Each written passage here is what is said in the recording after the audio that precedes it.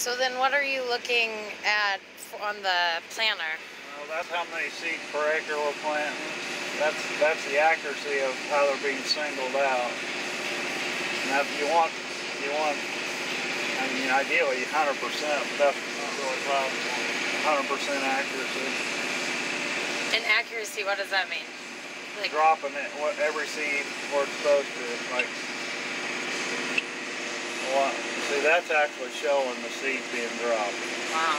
And if there's a red, an X with a, that's a skip, and that's a double.